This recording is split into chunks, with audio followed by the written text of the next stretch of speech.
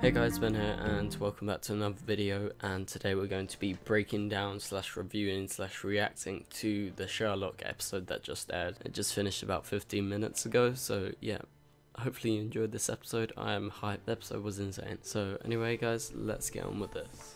So basically the whole plot line was to save herself, that's Eurus, from herself. So she has left clues since she was a kid with graves, which Sherlock found peculiar. It was a code to look in a room where Eurus was sat in her own dream, a metaphor that she had been stuck in this plane, this shaking plane the whole time, and also that she had been controlling Moriarty, or at least prompting him what to do, and that he didn't care that he died. So we are led to believe for a minute that he was alive when he gets off the helicopter, but later revealing it was 5 years ago. So I'm sure for a lot of you big fans, you were about to get really hyped, but to be honest, I really didn't want him to fully come back. I think it would have been a waste of the story. Also, the biggest story arc of the episode was about them having a fourth sibling, which they did not suspect Sherlock or his brother. So his brother Victor was drowned in a well by Eurus when they were younger, which the bones still lie.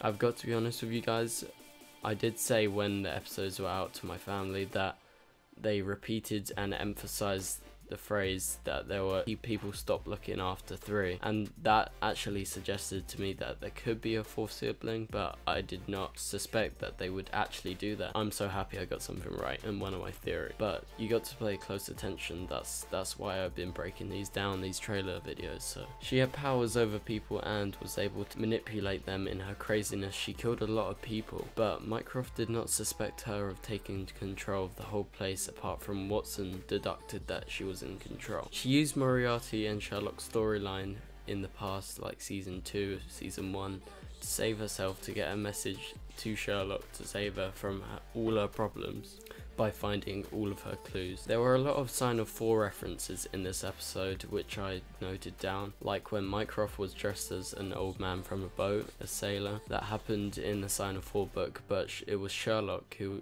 did this. He was staking out the docks for a boat. Also, another reference to the Sign of 4 was at the end when Mary says in the CD, the Baker Street Boys. In the Sign of 4 there are the Baker Street Irregulars, a group of young Arab kids from the streets of London in the Victorian times. So hopefully you guys enjoyed this video. Please be sure to drop a thumbs up. And so I took a bit longer on this video, sort of writing more notes, because my last few Sherlock videos haven't been as precise, and I wanted to get all my notes properly done and to give you correct information. So yeah, I'm a really big Sherlock Holmes fan. I've read like most of the books. Sign of 4 is something that I've read the most and have to analyze because I'm a student. But anyway, so thank you guys for watching, and if you did enjoy this Sherlock video, I'll be back next year with more Sherlock videos. Maybe I'll do a few prediction videos for the next season. But anyway guys, thank you guys for watching, and I'll see you guys later. Bye.